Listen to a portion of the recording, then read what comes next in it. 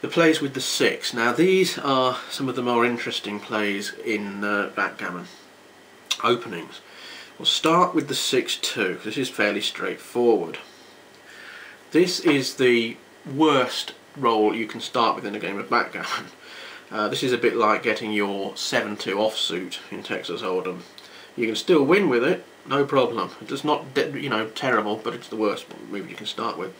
And there's only really one play you can make that actually has positive equity for a game here, and that is bringing the 6 out and the 2 down. As I say, don't be too worried about putting checkers here, even though they look vulnerable.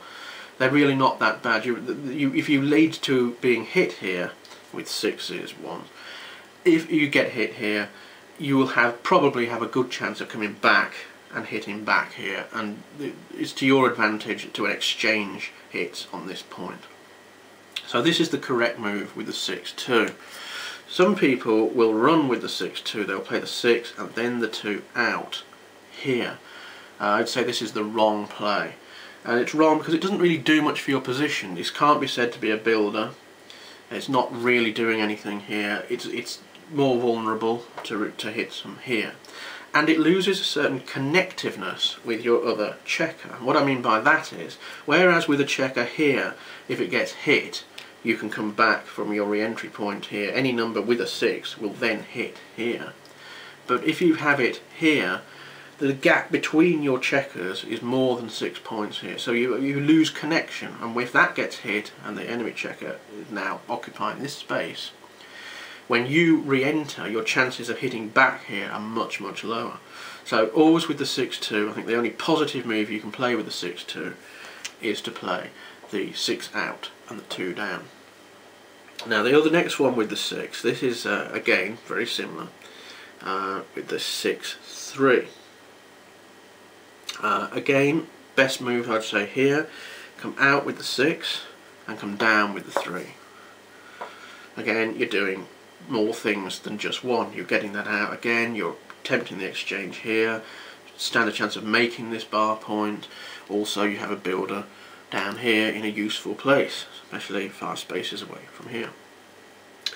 Now the alternative to that, running with the back checker, the 6 and then the 3, is again slightly wrong. It's not terribly wrong, because for the same reasons it's wrong as the 6-2, but it is slightly nearer here. Beginner players, people who think they're up against much stronger players and don't want the more complex game, but could go for this one, hoping not to get hit and then getting it to safety on the next turn. I wouldn't recommend it personally. 6-3 to me is pretty much the 6 out and the 3 down. Now, one of the most interesting rolls in backgammon at the other opening is the 6-4. This is probably the most contentious roll in an opening. Different players have different opinions on this one. Heated arguments often ensue. There's a few things you can do here with the 6-4. You can, of course, similarly with the other 3-1, 5-3, 4-2, is make an inner board point, but it's very deep, as you can see with the 6-4. A lot of people will play this if they are 2 points away from winning a match or 4 points away, simply because although it lessens your chance of winning the game slightly, because you're burying checkers very deeply here in the first move, it does increase your potential for gammons. So if you're 2 points behind or 4 points behind with the aid of the cube, gammon will be very effective. Another point is, it's a good starting move if you're thinking of playing a blitz on one of the subsequent turns, or go into blitz in another part. But when you blitz is basically when you are all-out attack on your own home board, hitting the opponent's checkers, taking risks by playing checkers in a long way and leaving blocks, but hoping to get away with it, make the points, and close out the opponent very, very quickly. When a blitz play works, it can be very devastating and lead to very quick gammons. When it goes wrong, of course, we'll go into this in another part, it can leave you very vulnerable. So the 6-4 played this way. Apologies for the little interruption there. The camera battery ran out, as it always tends to do at the most inopportune moments. Anyway, where were we? 6-4. Yeah, I was just saying how this move with the 6-4, making the inner board point, can be helpful in making blitz plays.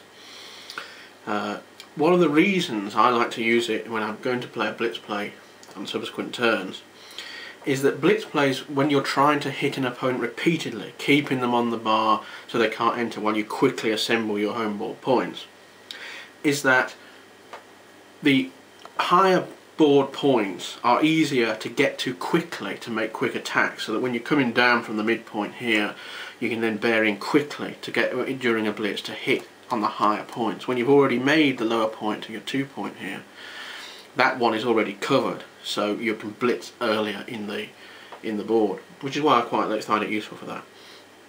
But it does slightly lessen your chance of winning an individual game here.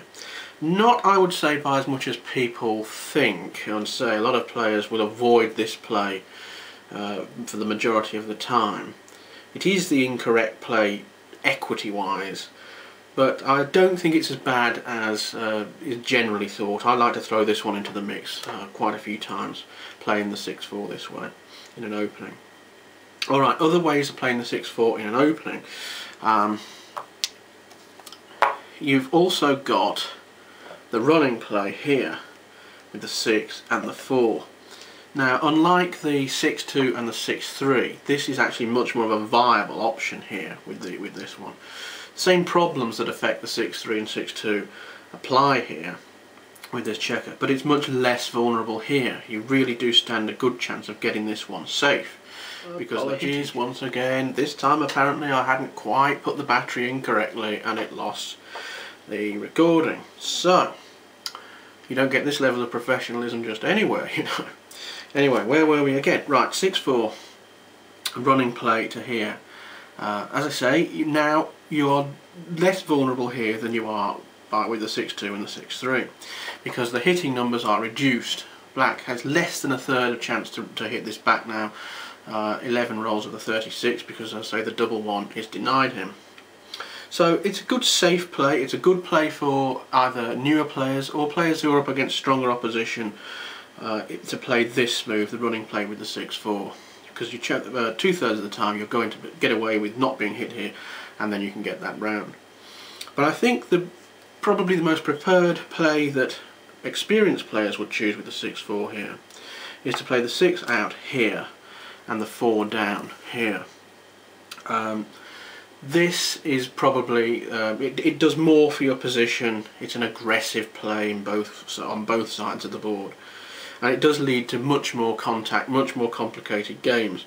So if you're prepared to play those sort of hitting and exchanging games, I would recommend this as the preferred choice for the 6-4. But don't be afraid to vary it, mix it up a bit, try the other 6-4s to see which one suits your style of play.